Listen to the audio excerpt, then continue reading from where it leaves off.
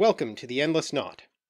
My dad always wanted me to do a video about the expression grass widow, so today, the first anniversary of his death, we're going to look at that and the word widow more generally. This video is dedicated to him and my mom.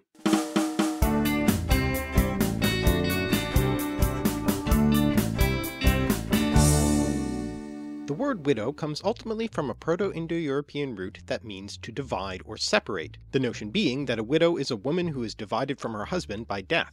We get widow through the Germanic branch of languages from Old English wudua, but that Proto-Indo-European root also gives us the words divide, devise, and device, from the Latin verb dividere, literally to divide apart. The word divide will become important again a little later. The sense of devise comes about through the notion of to dispose in portions or arrange a division, and thus arrange, plan, contrive. And I guess there's still an echo of the original sense in the expression to devise a will, which brings us back to widows. In Western cultures, we typically think of widows wearing black to show they're in mourning, but this color association isn't universal. For instance, in India, according to Hindu tradition, a widow wears white, but the idea is similar, to avoid wearing colorful clothing and adornments. As we'll see, this example of Indian custom isn't just a random digression. By the 20th century, the expression grass widow meant a married woman whose husband is away often or for a prolonged period, for instance on business trips or because he's away playing golf a lot. However, when the expression was first used by Sir Thomas More in the early 16th century, it had quite a different meaning, referring to a discarded mistress or unmarried woman who has cohabited with one or more men. This original sense might have something to do with the discarded mistress being put out to grass, as it were. Or, more likely, it might suggest something of the same notion as does the etymology of the word bastard. Bastard comes from the Latin term bastum, meaning saddle pack, and the pejorative suffix ard, and mirrors the old French expression fils de bast, literally pack saddle son.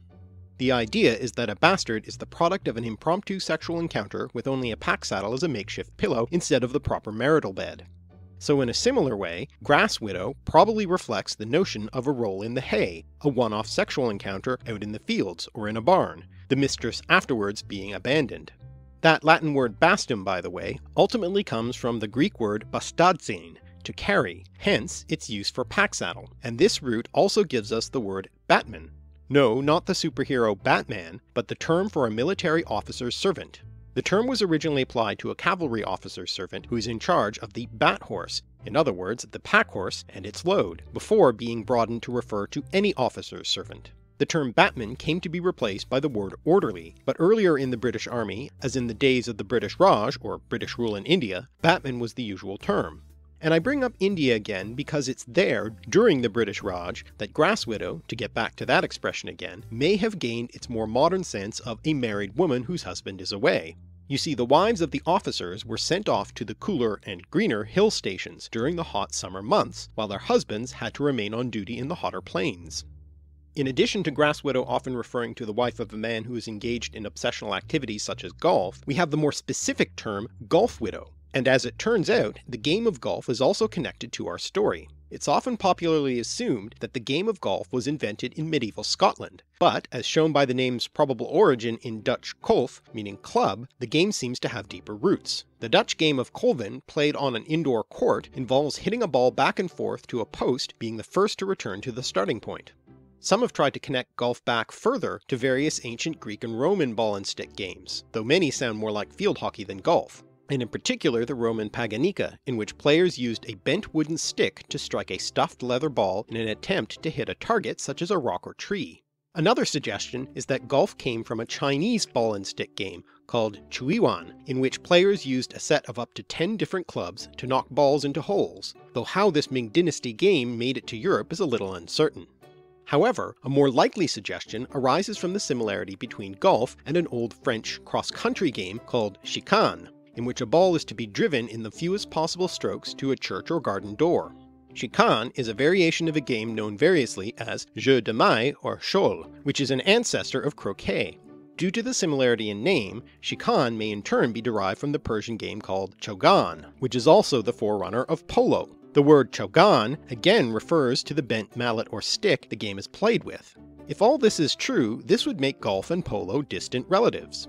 And if the word chicane, or chicane, sounds familiar, it's also used to refer to the barrier used to create sharp turns in motorsport, and in the form chicanery means deception or trickery, by way of metaphor.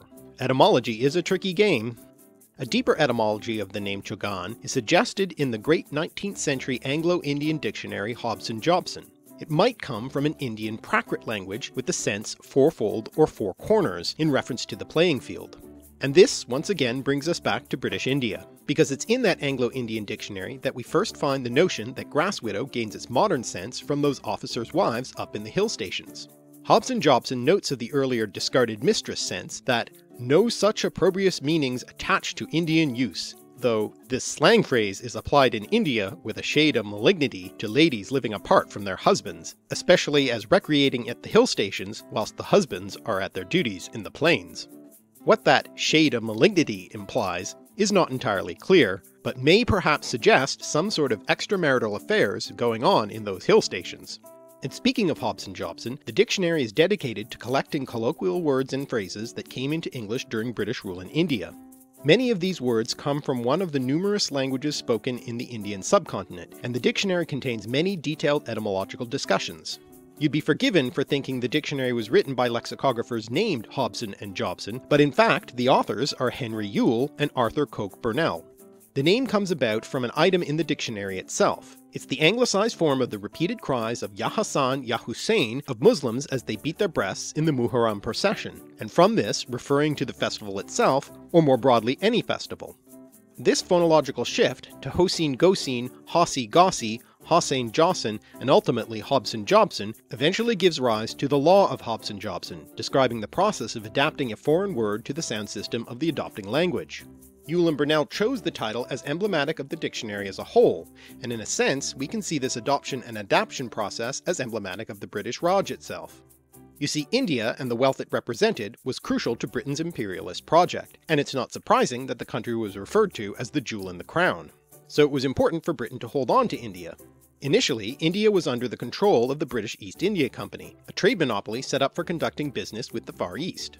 But after the Indian Rebellion of 1857, also known as the Sepoy Mutiny, the British government took direct control over the administration of India. The sepoys were the Indian soldiers used by the East India Company to control their holdings. The causes of the mutiny are many and complex, but include the necessity of biting open paper gun cartridges to load their rifles. Unfortunately, these cartridges may have been greased with tallow or cow fat, thus offensive to Hindus, or pork fat, thus offensive to Muslims. Another, particularly relevant to this story, was the abolition of the sati, the ritual in which a widow immolates herself on her dead husband's funeral pyre. And in general, company policies that didn't take into account problems related to the caste system in India, for instance soldiers sent overseas potentially losing their caste. These sorts of culturally insensitive policies lay behind the growing tensions in India at the time, and particularly among the sepoy soldiers. After Britain took direct control over India, new policies were put in place that instead manipulated Indian customs for the benefit of imperial control. And when they took control, Britain went back to another of those words from the Proto-Indo-European root for to separate, and adopted a policy of divide and rule during the Raj. This political strategy, often expressed with the Latin tag divide et impera, impera being the root of empire by the way, goes back a long way.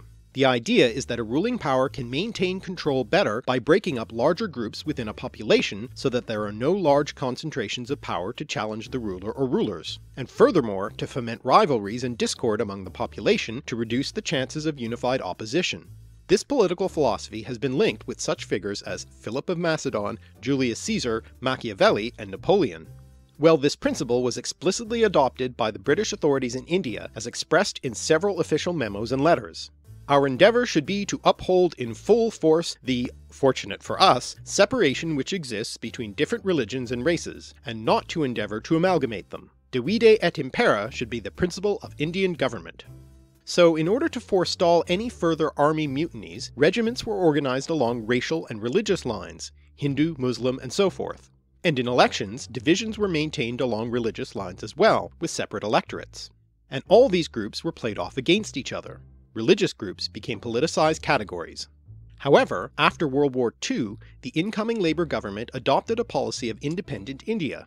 In part, this was due to what they saw as a high probability of rebellion or civil war, not wanting it to happen on Britain's watch. But in light of the growing Cold War, they also favoured the idea of a unified India with a unified army. However, the divisions they had sown during the Raj made the Partition of India the final poison gift of a retreating colonial power.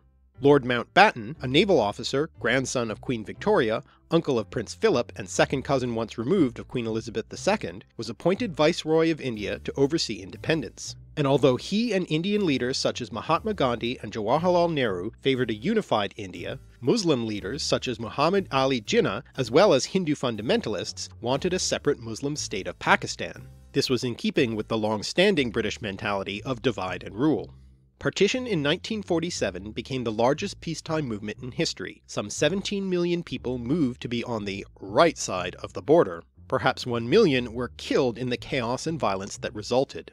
As for Mountbatten, as India was then still a dominion of the Commonwealth, he stayed on briefly as the new Dominion of India's first Governor-General to Nehru's first Prime Minister. He made a similar offer to stay on as Pakistan's Governor-General, but was turned down, with Jinnah filling that role. As it happens, Mountbatten was also an aficionado of polo, a sport he picked up in an earlier trip to India as part of a royal tour in the winter of 1921 to 1922. The sport became a passion for him, and he went on not only to write a book on the subject, but also receive a patent for a polo stick. Along with polo, the other thing Mountbatten picked up on that royal tour in 1921 was a wife, Edwina, née Ashley, remembered for her efforts at mitigating the post-partition violence and suffering. Their marriage was an open one, with each having acknowledged affairs. I suppose we could call her something of a grass widow, though I hesitate to use the term with any shade of malignity, as it was Louis Mountbatten's devotion to the navy, though one wonders about the polo as well, which took him away from married life and led to Edwina's affairs. Purportedly, she had a very close relationship with India's first Prime Minister Nehru. The ironic coda to all of this is that Mountbatten was assassinated in 1979 by the IRA, the product of another example of British divide-and-rule colonial policies, who planted an explosive in his fishing boat. Ironic because he worked against the partition in India, to no avail. However, this didn't leave Edwina Mountbatten as a widow, as she had predeceased him in 1960, leaving Lord Mountbatten a widower. In this case, the masculine form of widow, not something that makes a woman into a widow, though there is a rarely used word widower to mean widow-maker, which, etymologically I suppose, means a division maker, just what the British Raj had been, and what Mountbatten tried, and failed, not to be. Thanks for watching. If you've enjoyed these etymological explorations and cultural connections, please subscribe to this channel or share it, and check out our Patreon where you can make a contribution to help me make more videos. I'm @alliterative on Twitter, and you can read more of my thoughts on my blog at alliterative.net.